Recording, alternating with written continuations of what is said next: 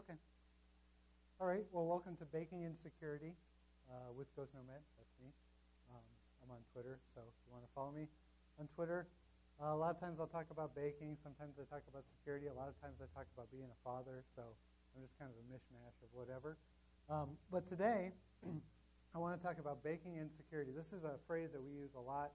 You hear it a lot in the InfoSec world. We need to bake in security. We need to get it in the development life cycle and all this stuff. But what does baking in security really mean? And so to introduce myself, I usually use a tag cloud that has all the words that describe me. But for this, I wanted to go a little bit different and kind of describe the journey that got me to the baking part and how that relates back to security. So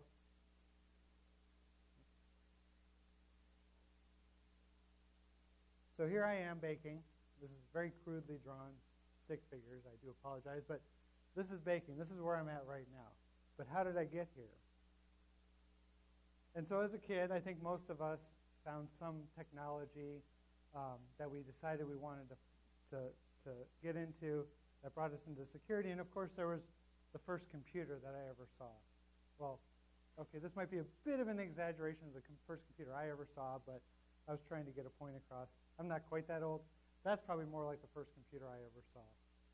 And so seeing those computers, playing with them, it really got me wanting to do more with it. My father had one of the TIs that you plugged into your TV, and it had the cassette tape, and you plugged in the giant cartridges. That was my first experience with computer, and it kind of went on to the Commodore 64, and then my grandfather had a 8086 and on up. And so I just really liked working with computers. And then in high school and all through college, I had to find a way to pay for college. And so I went into construction. I did a lot of ripping apart buildings so that somebody else could build them, and then I got into some of the carpentry. I spent most of my time doing the painting, finished painting, fixing all the drywall mistakes, those types of things, which ended up leading me to getting a degree. Now, when I first went to college, I'm like, I want to do computers because that's what I've always liked. I learned binary when I was 8 years old, and I just want to do this. Well, I started a computer science degree and found out that I really didn't like coding. I like to do it for fun, but I couldn't do it in the time frames that my professors wanted me to. And actually, one of my first professors said, 50% of you are going to fail my class, and in the next class, 50% of you are going to fail the class. And to me, I was like, okay, I think I can get through this. By the time I got to the second class, I didn't fail it, but I'm like, this is not for me. And so I actually switched and got a degree in accounting. Kind of a big turnaround. But at the university I went to, there was two types of computer science degrees. There was the engineering degree, which means lots of math, which I am horrible at, which is funny that I got an accounting degree. Or you could do a business-focused computer science, and that you had to take accounting, economics, and I really enjoyed that. I had done it in high school, so that's the route I went. So what did I do with my accounting degree? I went and became an auditor, and everybody ran away from me out the door. And so I spent about 14 years as an auditor. 5 of those were doing financial records for government. And I'm like, I cannot work with numbers for the rest of my life. This is horrible. I'm dying here. And so we had an opportunity to go into the IT audit side of the house. And so I switched over, and I knew enough to be slightly dangerous, and I learned a little more. But as an auditor, there's only so much you can do. You don't build systems. You don't design networks. You just go in and tell people how they did it wrong. And so I spent a lot of years telling people how they did it wrong. I left government, went into the private sector to a financial institution, and I decided, you know what? I really want to get out of audit. I don't want to be the Darth Vader guy anymore. I don't want to be everybody hated ragdoll. I want to go into InfoSec, which probably is a slight step up, but I still get the leers in the elevator. Oh, you're InfoSec. Okay. You're still not that okay. But in between then, I had a family. So I have 4 kids. If you got to see our talk yesterday, I gave a talk with my 2 oldest, Ghost Nomad Jr. and Knuckles over here. I also have 2 others. I have a 6-year-old. He just turned 6, and my daughter is about to turn 4. So I have 3 boys and a girl. And having kids is really interesting, especially when you're in information security, because you know everything that's bad, and you want to protect them from everything that's bad. But you also know that if you don't give them the tools to do what they need to do, they're just going to fail like everybody else does. So you got to give them the right tools and not just, try to put them in a box and not let them do anything. And it was really my kids that inspired me to take this next step. And that was into information security, because I said, you know what? I'm not real happy with being an auditor, and I'm probably getting more and more crabby as the years go on, and I don't want to be crabby with my kids. So let's go into InfoSec. Let's do something completely different, but still slightly the same. So now I shout out secure, secure, and everybody thinks I'm crazy, like the rest of us. So how did I get to baking from security? Well, it started about a year and a half ago. New Year's Eve was rolling around, end of 2010. Everybody makes resolutions, and everybody breaks. Usually it's, I'm going to exercise. You buy the gym, and you're there for a month, and all your money's gone. My resolution was a little bit different. I was going to try to make one new recipe a week. Now, prior to this resolution, I could make brats on the grill, burgers on the grill, steak on the grill. I could do spaghetti, slightly okay. I could make chili. I could do tacos. I don't know if that's really baking or just throwing a bunch of stuff together. And that was pretty much, I could make cheesecake. That was the one thing I learned when I was younger. That was about the extent of what I could make. And it drove my wife nuts. But I made the same thing every week. It was like, okay, tonight we're having this. Well, that's what we had last Monday. Well, that's what I know how to make. And so we started watching a lot of cooking shows. My kids started picking up on the cooking shows. Dad, you should be on Iron Chef. Yeah, no. I know we're even close to that. But I decided, you know what? I can do this. I can learn something new every week, and I can challenge myself. And cooking, I think everyone thinks is really hard. Sometimes you look at these ingredients lists, and it's like this long, and you're like, holy cow, how can I even do this? And you give up. You can start simple, but I think the one thing I wanted to do, again, was challenge myself. And that translates over to information security. If you think about what we do on a daily, if not weekly basis, is you're dealing with new threats all the time. And you have to be able to adapt and learn. And so really, the same mentality that I was going to try to learn a new recipe every week, I also needed to take into my focus in information security. And really, any profession you do, you should always be looking at the new way you can do it. And so not only was I challenging myself to come up with a new recipe a week, and I'm not making the recipes, don't get me wrong, I have no idea how to do that. I go on the internet, and actually my favorite website is allrecipes.com. I find out everything I can get on that one. See, another hand there. Yeah, it's great. I mean, you can find just about everything, and the user ratings tell you what not to try and what to try. All right, so while I talk, I'm going to attempt to make a carrot cake. All right, so I've given the ingredients list here up on the screen. It seems kind of a lot. Now, the bottom two are optional. I'm not crazy about nuts and the things I eat, and I terribly hate coconut, so I'm not going to use those. But if you were to attempt to try this, and you like walnuts or you like coconut, feel free to add it to the cake. I think it tastes fine without it. There's a couple parts to this that we'll go through, but I think before I move into making it, when you talk about ingredients for a recipe, these are all the things you need to do. And as you get more comfortable with cooking, you'll find that there's things that you can tweak, you can change. Yesterday in one of the talks, they talked about hacking as a mentality across many things. It can be food hacking, it can be toy hacking, game hacking last night. So in the same respect, you can change what you put in. If you don't like cinnamon, if you're allergic to cinnamon, but you want to do something else like nutmeg that has flavor, you can make those modifications. And again, a lot of times in security, and again, I'm not an operational security guy, I'm more of a governance type of security role, but in what you do in information security, there's different ingredients. Sure, you can go get an off-the-shelf product, pop it in, and let it run. Just like you can go to the store, buy a pre-made pizza, throw it in the oven, and it's done. But you don't know what's in it. And actually, a lot of times you find out the food you buy at the store that's pre-processed, that's already made for you, isn't as healthy, and it's not as flavorful for you as if you make it yourself. And that can probably be said also about different products you buy. It's not a one-fit product, right? So it's designed, but then you need to customize it for your organization. But if you don't know what's baked into it, how do you know how to modify it? How do you know how to change it? Unless somebody else has tried it. Broke it sometimes, maybe not. And then sometimes it's better to take from scratch. So just like that pre-processed food in the store, and if anyone's a vendor in here, I'm not trying to offend you by saying your product's pre-processed food, not in the least bit. But at the same time, when what you're looking for isn't necessarily already pre-made, baking it from scratch, finding those recipes, going out and digging and finding what you need to do to make it fit for your organization, it's the same thing. So you start with an ingredient list that somebody else has tried, but then you can start to tweak it, start to make those changes. So if you find a setting on one of your systems isn't working the way you thought, it's not giving you the alerts you want, it's not stopping something that you want it to stop, you go in and you fiddle around with it, you tweak it, and then you update the recipe and share it with other people. It's the same thing. That's what's great about all recipes. You don't have to, they encourage you to be a member, but you don't have to pay for it. It's all free. People are giving out these recipes. In an InfoSec, you can find the same thing. People share information. They want to help you learn so that you can do it just as good as they're doing. So, that said,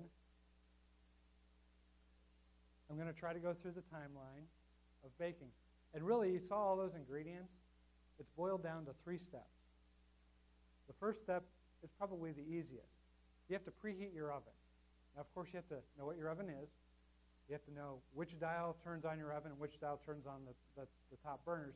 Turn on the top burners and you reach over, you're going to burn yourself. So there is some chance of error. Again, sometimes the easiest steps in information security can also be the most harmful.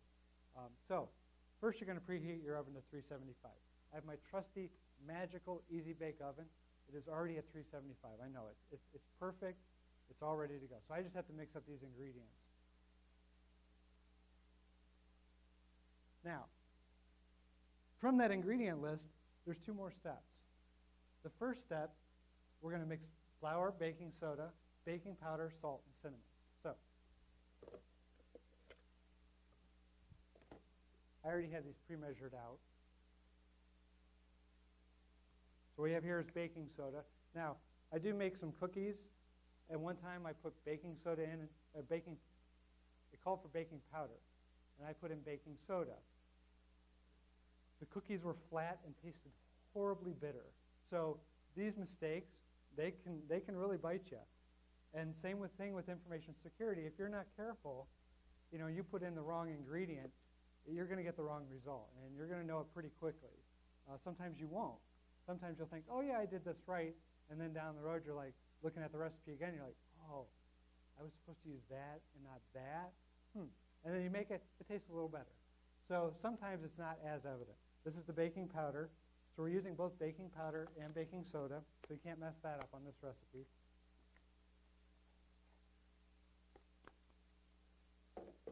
I'm going to add the cinnamon. This is where you get your flavor.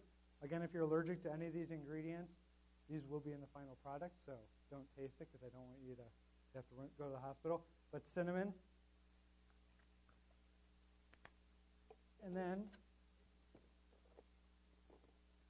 we have our 2.5 cups of flour.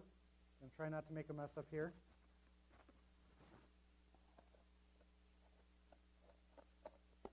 And I seem to be missing my salt.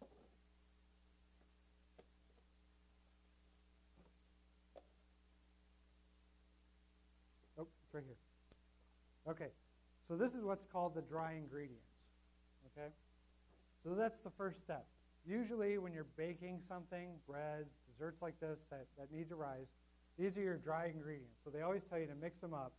So what we're going to need to do, just to get everything mixed through, we're going to take our spatula, get it all mixed around.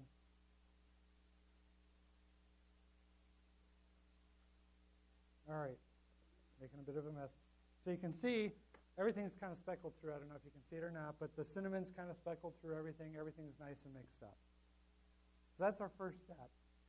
And a lot of times, a lot of the dry ingredients in information security is those dry things we have to do. The research, you got to go out and you have to find these things. It takes hours. I think somebody mentioned yesterday, a lot of times you want to get down to the stuff that's the cool stuff, but usually 90% of what you do is the really boring stuff. So the boring stuff is your dry ingredients. You You've got to put them together. Now, when I'm baking at home, I always have my cell phone out because that's where I have all my recipes on. And I don't care how many times I've made this carrot cake since I first started this process. I have to look at the recipe every time. I don't know why. I have this mental block. There's a few recipes I can do without that. And sometimes when I do try that, I mess it up terribly. Again, in information security or in any job, you try to go through the steps because you think you got them down. You don't go back to the source of how you're supposed to do that, and you mess it up. And then you got to go back, tear everything down, go through the steps again to make sure you did it right. So it's not always a bad thing to have to look at the recipe and the ingredients over and over because it reminds you what you're supposed to do. But at the same time, as you get more comfortable, you can do some of the steps on your own. All right. Step 3. This is kind of a big combination. So even though I call it one step, this is combining into the wet mixture. So first we're going to take our sugar.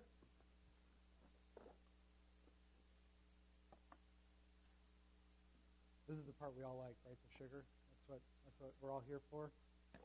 Give us some boost. What's that? Yeah, that and fat. That's right. Fat in limited quantities is great. You know, gives that the content. All right. Now, oil. When I put this oil in with the sugar, it's going to look really gross. And actually, when then I add the eggs, it's going to look terribly gross. Don't be afraid of how things look when you're putting them together. Because oftentimes, the end result is fantastic. And again, because this is baking in security, that's going to happen too. You're going to be putting things together. It's going to look terribly difficult. It's not going to look pretty. But by the end of it, you're going to get there, and it's going to work properly. So we've got the oil and the sugar. Now we need the eggs right here in front of me. Now, this is probably the hardest step. Cracking the egg and not getting the shell in there. Always have a spoon ready to get it out. Because if you haven't cracked an egg, this may be news to you. If you've cracked an egg and you've had this, an eggshell inside of an egg white is almost impossible to get a hold of. As soon as you stick your finger in that egg white, it shoots off. It's like trying to catch a greased pig, probably. I've never done that, but it probably is. And so always have a spoon handy, or just make sure that you're really good at cracking eggs. So, oops, I did it without getting shell.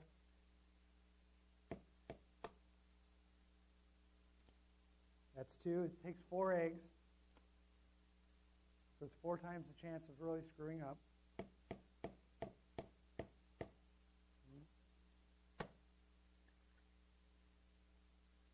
No shell.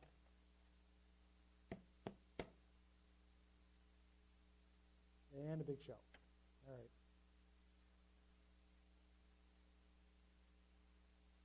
All right, so that's what you can do. You can get a shell in there, and that's not going to taste very good if you get it in there. Again, if you mess up what you're doing, you're going to wind up with something that's going to kick out. You're going to get an alert in your systems. You're like, whoa, what's this? But it's not really anything. It was just junk you left over. So you got to make sure you get all the junk out. Only leave the ingredients you want. Now, we have to mix these together, and then we're going to add the carrots. I forgot a step. That's funny. So, little QA. Can anybody find what I was missing? I probably wasn't up there enough. Yeah. No, got the eggs. Yep. Pineapple. So, if you're using my slides to make this, don't. I'll try to fix it beforehand, but when you add the carrots, you also add the pineapple. But first you have to mix the eggs, the oil, and the sugar together, and that's always a fun job. You can use a mixer. I tend to like to do it by hand, but then again, I like to do stuff on my own anyways. How many of us are scratch your own itch type of people where you don't get something and you're like, I'm just going to do it myself because I know if I try it some other person's way, it's not going to do what I want it to do. Same thing. All right, that's nice and mixed together. We're going to set that over here. Now, Carrots. You can buy the pre-shredded carrots. Personally, I like to shred my own carrots. This is the second most dangerous thing. The first one, if you eat a shell, it's not going to taste very good, and it gets stuck in your throat, scratch up your throat, end up hacking up. Not pleasant. Shredding carrots, you could shred your finger with the carrot. So you got to be careful. My advice, when you get down to the little nub of the carrot, don't try it because your finger is going to come off with the carrot. So we're going to shred this. It goes pretty fast. The other trick I found when you're shredding something yourself, as it starts to get angled, turn it, it shreds a little easier. And again, these are the tricks. You know, it's not just baking. It's anything you do in life. You find those little tricks. Yeah, I'm going to stop now because I'm sure you don't want my finger in what you eat. But you find those little tricks that make things a lot easier to do, right? So, hey, if you do it this way, you're not going to run into all these problems. So same thing. So we shred the carrot.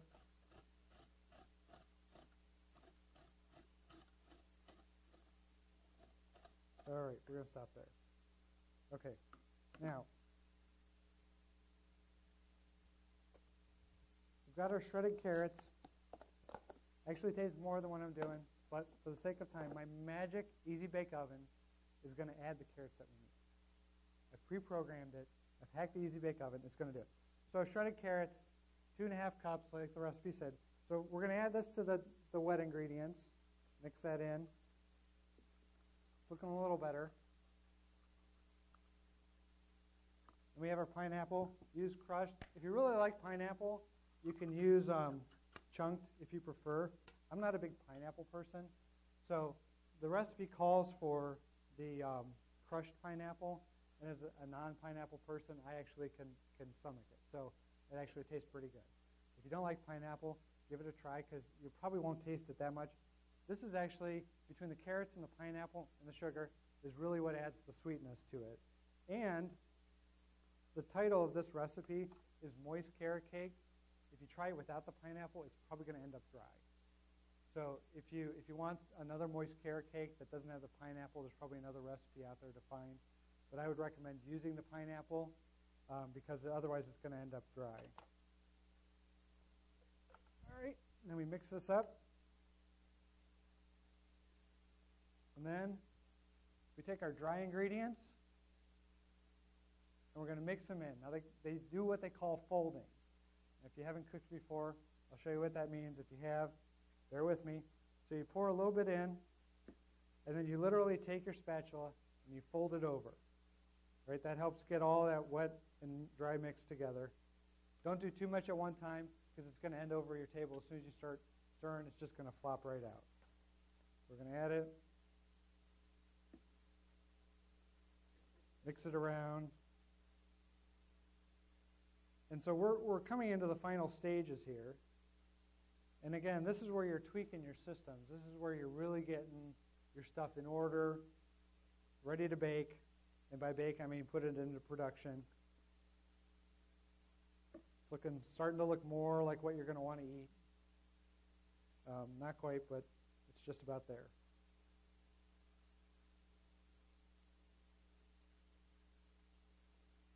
Give me a second here. Getting it all in there. And now instead of having this orangish, yellowish goop, you wind up with brownish, orangish, yellowish, whitish goop. And you're going to want to make sure the last step is pour it into a pan. If you pour it right into the pan, if you have a nonstick pan, that's great. If you don't, you need to spray the pan or grease it or whatever you're going to do because you're going to have a heck of a time getting this thing out of the pan without that. So again, those last minute things you do in putting in your security, you need to make sure that you've checked all the boxes and dotted all your I's and crossed all your T's because if you haven't, and you get something into place, it starts running, and it's really messed up, it could take a lot of hard work to get it back out. So you want to make sure that you've done all your steps and you've made it the system nice and greased to put it right in there. And we're going to put this in our Easy Bake Oven. I'll turn it around so I can magically put it in there. Pay no attention to the man behind the mask or the curtain. And what we end up with, it also chills on demand. So this is nice and chilled too. Our finished product is this nice carrot cake. Now, you'll notice something. There's frosting on the top. You can frost it with anything. My favorite frosting is a very versatile frosting. It's a cream cheese-based frosting. And literally what you do is you take 2 8-ounce packages of cream cheese, 1 stick of butter, because we all love to eat butter, add 2 cups of our favorite thing, powdered sugar, and then I think it's a teaspoon, I don't know, I just kind of pour it in, do vanilla. Those 4 simple ingredients. You mix them together, and I think they taste fantastic. If you're not a cream, the funny thing is when I first made this cream cheese frosting, I didn't make it for this. I made it for red velvet cupcakes, which my kids absolutely love. And then I decided to try to make crepes. And we actually had those this morning for breakfast. And take the crepe, put the frosting in there, put some fruit in there, wrap it up. And of course, what do you have to do? You have to put the maple syrup on top, so you got the sugar and the sugar and the sugar and the natural sugar. And it's like heaven, as my son says. And so literally, I've just showed you how to bake a carrot cake, and I've talked about a little bit about security. But more importantly, I think when people say baking and security, and you think, okay, we got to insert security into the development process. Well, when you go and you actually bake, and you understand, what does it mean if I don't put the salt in? Or what does it mean if I mess up and I put baking powder instead of baking soda? When you actually physically bake something, and you realize what it means to forget that ingredient, and you see the impact, sometimes you're able to better understand and better able to communicate that back to others as to what baking insecurity means and why that is so important. And so probably the question on everyone's mind right now is, so I made this resolution to do a new recipe every week for a year. Did I actually stick to it? And the answer is yes. The first year I made 86 new recipes. So I should have done 52. I did 86. They weren't all massive things. One of them was the cream cheese frosting. You may say, well, how's that a recipe? Well, it is. I mean, we have little things in our systems, and we have big things in our systems. And each one requires some attention. So it's important that you try not only to do these big, massive things, but also to do the little things. Because sometimes when you do the little things, and you mix them with the big things, you end up with something like this, which is a carrot cake with a nice cream cheese frosting. And so that's what, and not only did I do that last year, but I decided again to do it this year. And so I'm still baking. I'm still cooking. It's more than baking. One of my favorite recipes, and I never knew it existed, and I'm probably going to not say it right, is if you like pasta and you like bacon, you really should try this. It's called amatriciana. Now, I've seen it once on the cooking channel since, and they use prosciutto instead of bacon, but I'm not fancy like that, so I just go out and get really thick bacon. But you literally take bacon. I use a pound. They call for 3 strips, I think, in the recipe on allrecipes.com. I use an entire pound. And you render the bacon. You get it nice and crispy. You pull it out. You throw garlic and onions in there. And then once that's got nice and soft, about 3 to 5 minutes, you throw in a couple cans of stewed tomatoes. You let that simmer for a few minutes. You crush those stewed tomatoes. You leave in the bacon, obviously. After about 20 minutes, when it started to simmer down, you make some fettuccine noodles, dump those in there, mix it up, add some crushed red pepper. And usually I put sugar in my spaghetti sauce. This does not need sugar because the sweet and smoky flavor from the bacon, it's fantastic. Now, if you leave too much bacon fat in there, it'll get really greasy, and it does not taste good. So the recipe does tell you to take most of the bacon fat out. I probably take about half of it out. You got to get it to the right place you like. But again, there's these things that I never would have thought of trying. I've never even had in a restaurant, and I've only heard once otherwise. But if you just go out and try them, and you're willing to try them, they taste pretty good. And again, you're going to hear things about different technologies and security that you maybe would never try, never think about. But if you just go out and try it, or try building it yourself and seeing if you can understand how it works, you may find that the end product you get is much better than you ever expected. And so I did. I made it a full year. I'm now 4 months into my second resolution. I'm still making new things.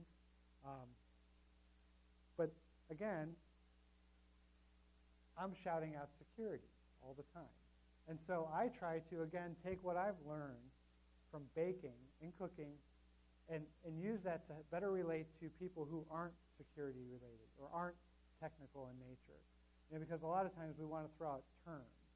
And you know, you hear all the time that security people don't know how to communicate to business people. And so really, if you start to try to learn something different and different ways of doing it, sometimes you find better ways to communicate. I did that 2 years ago when I started writing haiku. I found a better way to communicate very complex issues simply. And last year I wrote a book about it. So do I write technically correct haiku? No, because technically correct haiku has certain parameters. I follow the syllables, but I don't follow certain other rules. But I call it haiku because it's fun. So you learn different ways to communicate by doing different things. You also learn what it means to actually bake something in, as opposed to just telling people, we need to bake in security. So I think ultimately, baking and security can blend. Just the same way that any other professions, if you learn from one, you can take it to the other. The things I learned when I was in construction, I brought with me into auditing and thus into security. Even different life experiences, going back to how I got from where I am today, you know, from the beginning to now. I think about when I used to work in retail in the stock room, I saw a lot of breaches of physical security where people would take broken products and stick them on the docks for their friends to take. So I saw in a very real sense as a younger person that physical security, the need for asset control. And at the time I wasn't thinking, oh yeah, this is what I want to do with the rest of my life. The same way that they put up security cameras in stores, but it can't see everything because of shelves and the way they stack. So they actually have to have people out on the floor to observe those areas that are blind to cameras. It's the same thing. We can't just put a product in security and say we're secure. We need to have the people there to also be looking at it. And that's when you get those three process, the people, process, and technology when you talk about security. You really need all three because each one helps complement the other. And so the same way that we deal with that, I think baking can definitely teach us a lot about security. So if you have any questions, you feel free to ask them now. Again, I'm at GhostNomad on Twitter. If you want to email me, I'm ghostnomad@ghostnomad.com. If you want to see any of the haiku, it's it-haiku.com. I haven't been as good writing haiku or blog posts. I'm going to try to take a lot of the recipes I've tried, and at least provide the links at ghostnomad.com. So probably over the next month, you'll see a lot of this stuff start to pop up. Any questions?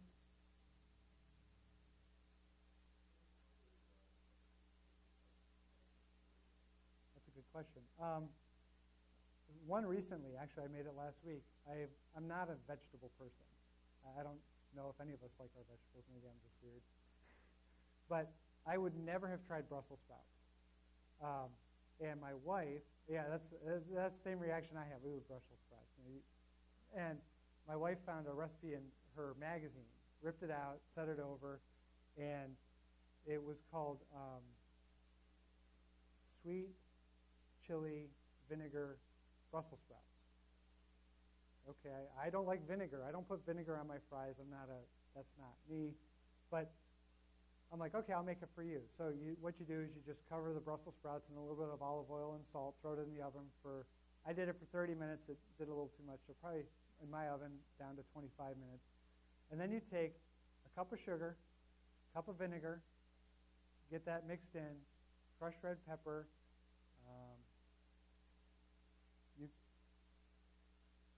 I'm forgetting something in there. Oh, garlic. You You put that in there, and you let that simmer, and it actually smells like sweet and sour sauce. It's clear, so it's almost like a vinaigrette, but it's sweet and sour. Put it on the Brussels sprouts. I have never tasted something a vegetable that I thought was so good. So that was a pleasant surprise to me, that the vegetables taste so good. It was sweet chili vinegar Brussels sprouts.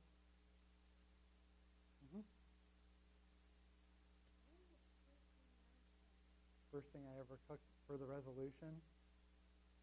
Yeah, I knew you were going to ask that. I think it was a broccoli cheese soup. Yeah, and that's the funny thing is a lot of stuff that I've cooked, I don't like.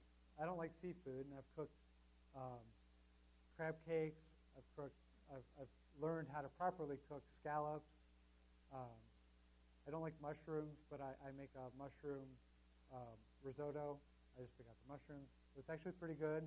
And then and one of the derivatives of that is this is where I branched out. I took some scallops, cooked it with andouille sausage, and squeezed a lemon over top of it. And both the andouille and the scallops were phenomenal because that lemon just kind of crystallizes right on it. And you put that over top of the mushroom risotto. It's fantastic. And again, risotto, I've watched some of the cooking shows, and I'm like, that's fancy. It takes a lot of work.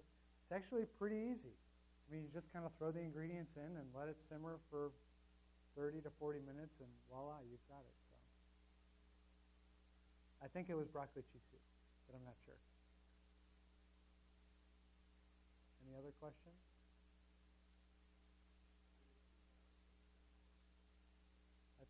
That's a good question. It actually came from when I was auditing. I was trying to find a handle to go by. And so my first Yahoo email account was Ghost Audit. And I'm like, I really don't want audit in my name. And then I thought about it because I was working for the state. I was traveling to clients. And I'm like, I'm kind of a nomad. So that's Ghost Nomad because I'm never really around the clients, but I'm always there. So that's kind of where that came from. Anything else? Yeah, we can eat the cake. Nobody asked me the important question, though. Which recipe went horribly wrong? Because that's probably the most you learn is when it goes horribly wrong. We were on vacation last summer, and my kids wanted queso. And I'm like, okay, I'm going to do this. So I searched everywhere for a good queso recipe. Couldn't find it. But I can do this on my own. Go out. I got, I think, 2 pounds of cheddar cheese. I had garlic powder. I had all this stuff. Threw it all in. I didn't know anything about working with jalapenos, serranos, poblano peppers. So I actually probably did the wrong thing, and some may say I did the right thing, but I took out all the seeds and just used the peppers, right? Because I'm thinking, oh, the peppers is what's hot. It's actually not. It's the seeds. Threw all this stuff in, threw garlic powder, and the kids were asleep when I finally finished it, and my wife and I tasted it, and I almost threw up. It was horrible. Don't ever add garlic powder to queso because it's just not meant to be in there. I recently, my son had given up eating chips for a while, and I make some soft pretzels, and he's like, I want to eat queso with the soft pretzels. I'm like, okay, I'm going to do this. So I got on, and the most simple recipe for queso that I found is, as much as it sounded gross to me at the time, is you take a small block of Velveeta cheese, melt it down, throw in some serranos and poblanos and jalapenos. I cut about half to 3/4 of the seeds out because they don't want that too hot, but it's still pretty good. And then you just take a can of fire-roasted, like a 10-ounce, 12-ounce can of fire-roasted diced tomatoes, throw it in there. It's fantastic. At least I think so. Sure. First kind of cake I have. Well, that goes back to before I started this, which was cheesecake, which is my favorite. So, anybody else? Okay, I'm going to cut this magic cake, and if you want some, you can come up and have it. And if you have any other questions, again, feel free to contact me or hit me up in the hallway.